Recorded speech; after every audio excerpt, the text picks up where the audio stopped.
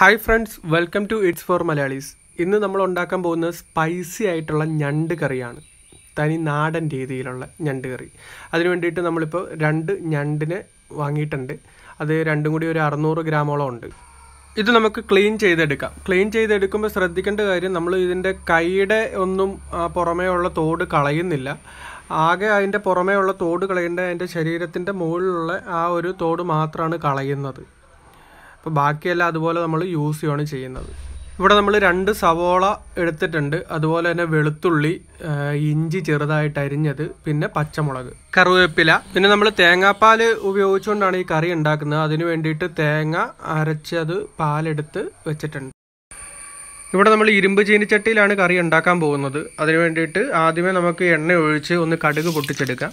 അതിനുശേഷം നമ്മൾ എടുത്തു വെച്ചിരിക്കുന്ന വെളുത്തുള്ളി, ഇഞ്ചി അതുപോലുള്ള ഐറ്റംസ് എല്ലാം ഇട്ടൊന്ന് വഴറ്റിയെടുക്കാം.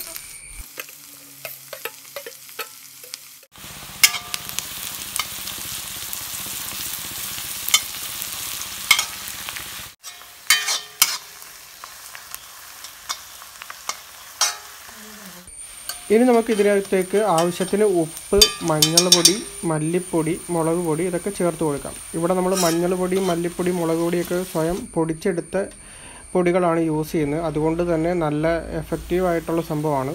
അതുകൊണ്ട് തന്നെ ഒരുപാട് ക്വാണ്ടിറ്റി ചേർക്കേണ്ട ആവശ്യമില്ല. അപ്പോൾ നിങ്ങൾ യൂസ് ചെയ്യുന്നത് വേറെ മേടിക്കുന്നതാണെങ്കിൽ അപ്പോൾ അത് നോക്കിയിട്ട് അതിനനുസരിച്ചിട്ട് ചേർത്ത് കൊടുക്കുക. ഇതിൻ്റെ കൂടെ കുറച്ച് കുരുമുളക് പൊടിയും കൂടി നമുക്ക് ചേർത്ത് കൊടുക്കാം.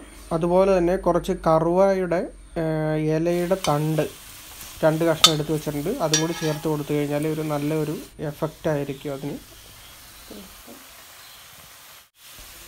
ഇപ്പോൾ നമ്മുടെ ഗ്രേവി ഏകദേശം റെഡി ആയിട്ടുണ്ട്. ഇനി അതിനകത്തേക്ക് നമുക്ക് നുറുക്കി വെച്ചിരിക്കുന്ന ഞണ്ട് കഷ്ണങ്ങൾ ഇട്ട് കൊടുക്കാം. അതിനുശേഷം നന്നായിട്ട് അതൊന്ന് മിക്സ് ചെയ്യാം. നന്നായി മിക്സ് ചെയ്തതിന് ശേഷം ഒരു 10 മിനിറ്റ് ലോ ഫ്ലെയിമിലൊന്ന് മൂടി വെക്കാം.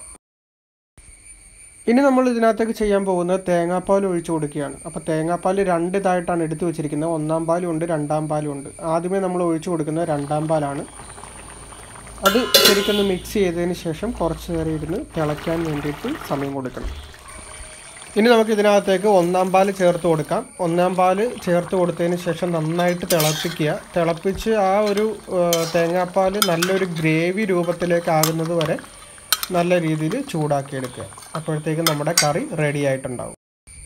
ഇപ്പോൾ നമ്മുടെ തനി നാടൻ രീതിയിലുള്ള ഞണ്ട് കറി റെഡി ആയിട്ടുണ്ട്. നല്ല സ്പൈസി ആയിട്ടുള്ള ഒരു ഐറ്റമാണ്. ചക്കപ്പുഴുക്കോ കപ്പപ്പുഴുക്കോ ഒക്കെ ഉണ്ടെങ്കിൽ അതിൻ്റെ കൂടെ കഴിക്കാൻ അടിപൊളിയായിരിക്കും.